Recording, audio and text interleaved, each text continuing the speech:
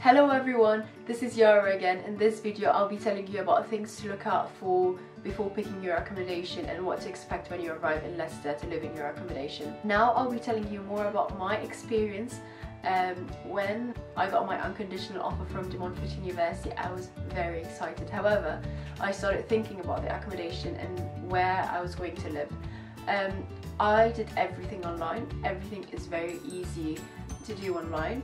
Before picking your accommodation, there are a few things that you need to think about. You need to think about the price. How much are you willing to pay? You need to set the budget for yourself, because university isn't just about the accommodation. There are other things that comes with the university. Therefore, you need to think of the budget, and based on the budget you'll be able to pick the accommodation that's going to suit your preferences. Second thing, you need to think about the location. Do you prefer getting an extra 5 minutes of sleep in the morning, or would you enjoy walking a bit more? Would you like to live closer to your faculty building or closer to the gym if you enjoy working out? So these are things that you need to think about. The location is very important. You need to think about the facilities provided by the accommodation. You need to think whether you would like to live in a shared flat with other students and share the kitchen and maybe share the bathroom, or would you like to have your own ensuite room, meaning that you get your own ensuite bathroom, however you get to share the kitchen with them. Or maybe you would like to live in a studio flat where you get your own space, your own kitchen, and you do not share anything with anyone. These are very important things that you need to think about. I picked New Work Point, which is on campus, however it's privately owned by the Unite Group. So I decided to live in a shared flat, meaning that I had my own room with my own ensuite bathroom, however I shared the kitchen. I was living with 4 lovely international ladies. They were all studying obviously at Montfort University, and it was their first year. I got to know more about their culture and traditions, and it was lovely just to wake up, go to the kitchen and find someone inside, talk to them for a little bit, and then go to your lecture or seminar.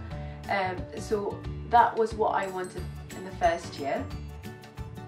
I had to do my washing and drying outside of the building, but it was still in the accommodation.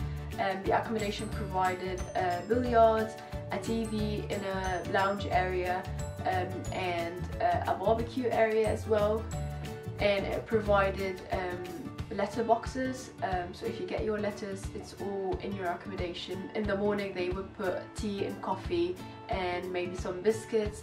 That was lovely to take with you to your lectures as a quick snack. Then second year, which is this year, I moved to Grange Lane. It is privately owned as well, and basically this year I live in a studio flat, therefore I do not share anything with anyone. So my advice for first year students is to live with other students, because you get the chance to socialise, and especially first year when you're away from home, if you feel homesick, you have people around you. So yeah, these were things you need to think about before picking your accommodation. My advice is to read a lot. Look at a lot of accommodations, give yourself time to think of where you would like to live. Read reviews written by students, because they are very helpful. If you've got time, do not stress yourself out, and think of it as a new experience that you are going to enjoy, so there's no need to stress out about any of that. I hope you found this video beneficial and helpful, and I'll be seeing you in another video. Bye!